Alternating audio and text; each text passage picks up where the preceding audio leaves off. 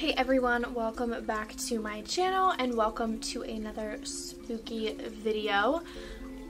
We have today our cold brew and our crime.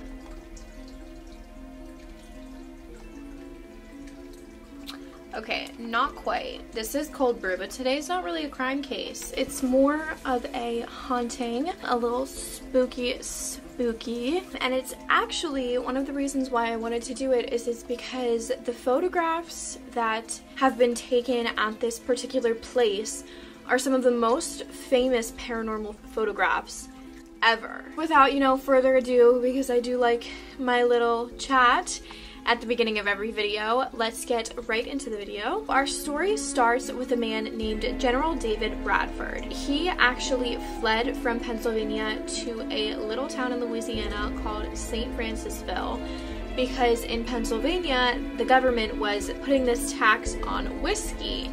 And, this just happened to be good old General Bradford's favorite drink, and him and some other boys were not super happy about this and planned a march on Pittsburgh. When the President George Washington got ear that General David Bradford was behind this, he was, going after him. So he fled to Louisiana and decided that he was going to build this massive plantation by a swamp. So then in 1796, he acquired the land to do this and began building this plantation. The legend goes that on the land there was actually a burial ground for the Tanika tribe in Louisiana, which is actually still a tribe today in Louisiana. But, very, very similar to a lot of these other kind of urban legend ghost stories, indigenous burial grounds are often involved in them. The legend goes that instead of Bradford, kind of deciding that this might not be the best place to build a plantation, he just dug up all of the skeletons that he found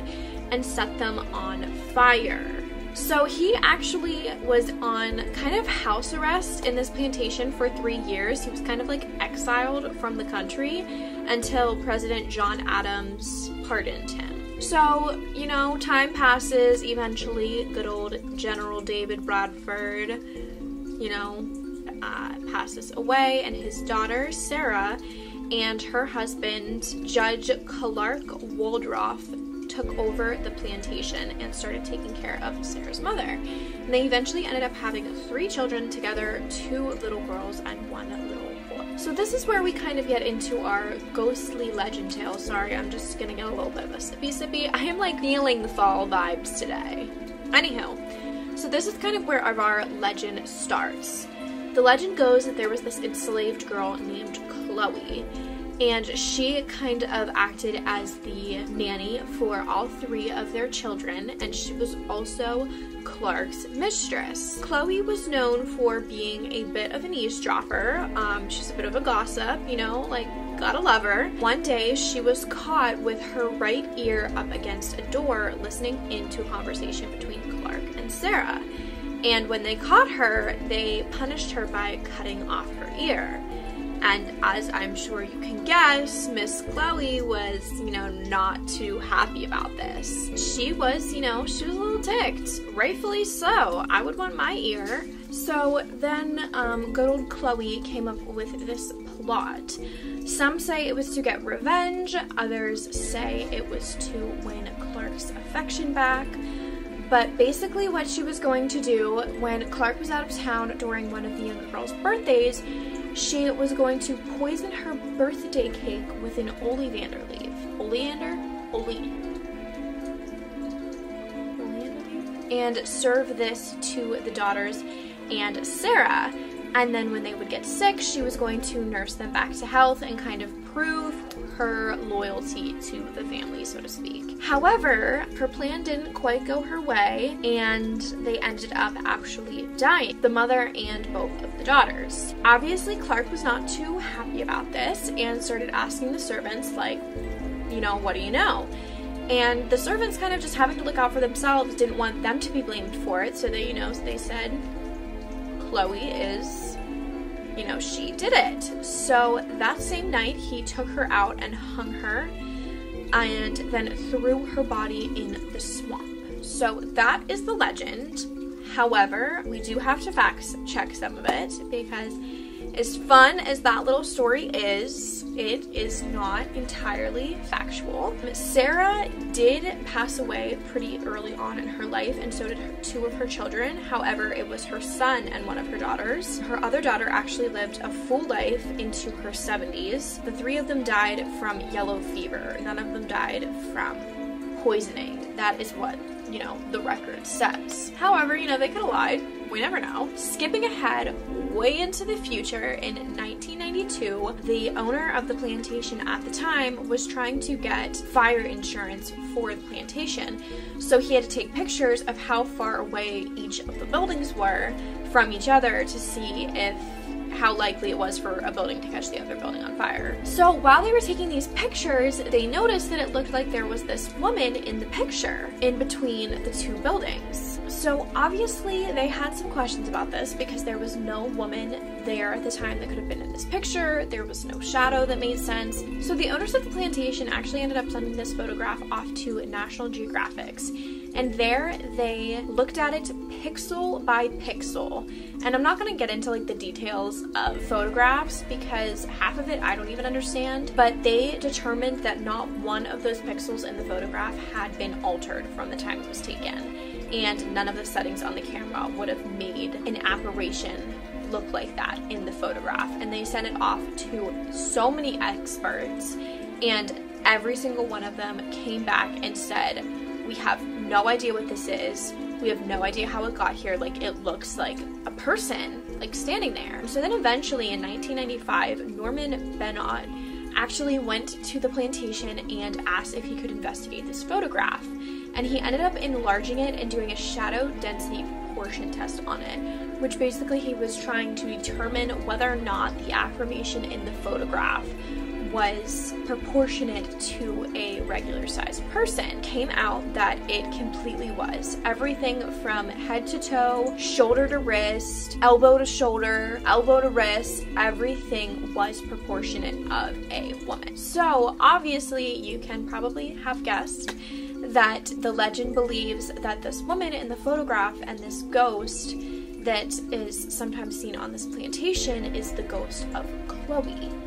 However, that is not the only ghost seen on this plantation. There has also been, I believe, twin, like, little blonde girls dressed in antebellum clothing. And there is also a groundskeeper who is often seen. People will say that they'll be driving in. I'm sorry, I forgot to mention, the plantation now is actually an inn. And you can stay there, you can select any room you want to sleep in, whether you want to sleep in Clark's room, whether sleep in David Bradford's room from the beginning. It's actually really cool, and like, looking into this case, like, I kind of want to stay there. I'll insert pictures of it here. It's gorgeous. Guests will say that they'll be driving in and that this man will come up to them and basically like tell them to leave. They're not welcome, blah, blah, blah, blah, blah. So it's believed that this is this ghost of a groundskeeper who doesn't think that other people should be staying there unless they are family. There was also another photograph taken of, I believe it's like 5 women on vacation. You can see in the back of the photo this head, and this is believed again to be the ghost of Chloe. This photograph was not investigated, so it definitely could have been tampered with, and I personally think that out of all of the photographs I'll be showing in this video, that this one looks the most like there's like actually something in the window making it look like that.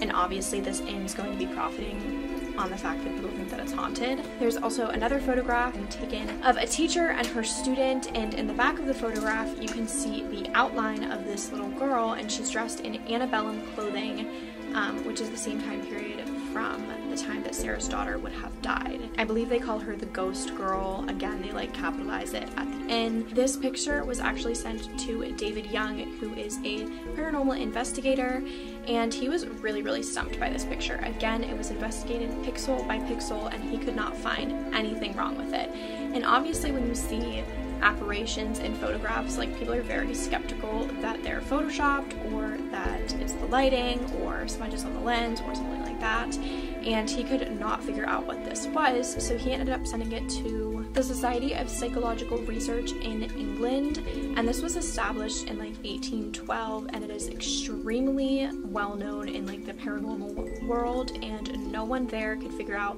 what was in this picture. So again, like I said before in the video, the plantation is now turned into an inn, and you can stay there. They do ghost tours and everything like that.